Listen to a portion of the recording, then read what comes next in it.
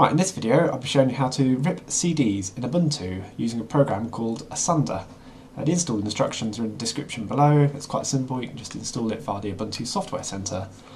Now I'll demo it using this old CD, it's probably the last CD I bought. It's an old Madonna album, and in fact it will be the last CD I'll ever buy, in fact, because the music industry are stealing all the revenue from one of my videos, which they didn't make, and they contributed no part for, so I'm really annoyed with that. And as a result, I am not buying any more music. They can... You can guess what they're going to have to do.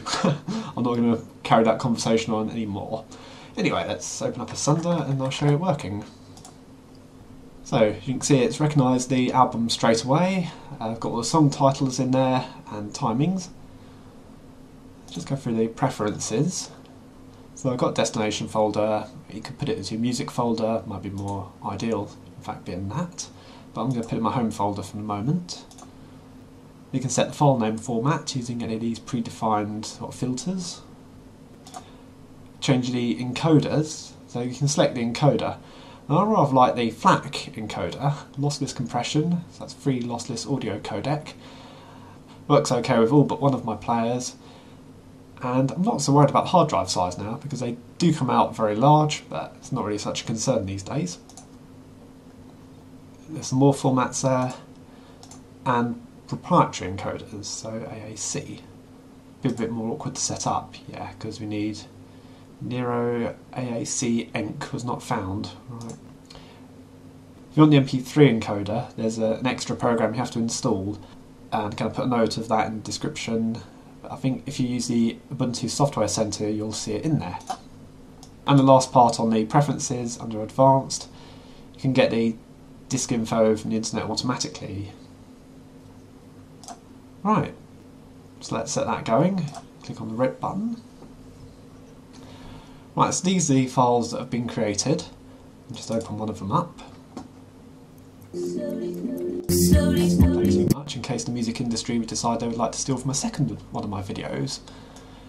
So, just look at the properties and you can see the title, the artist, album.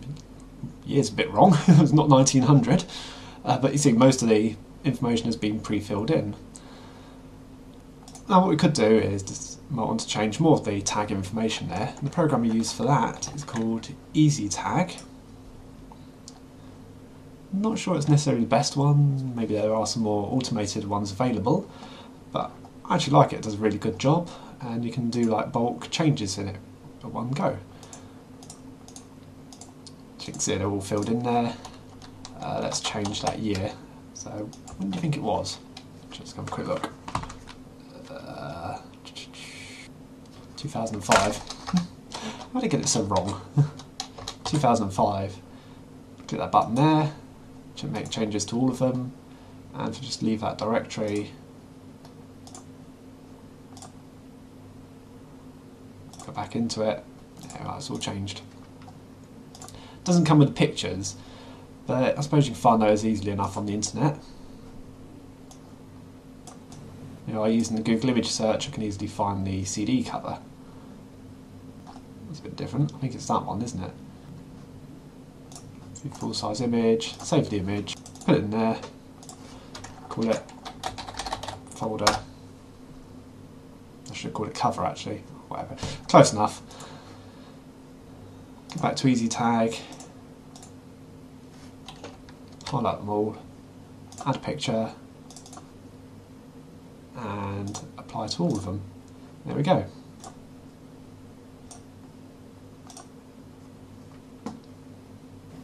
Now when we sample it again, a nice CD cover. And that's how to rip CDs in Ubuntu. So thanks for watching, see you later.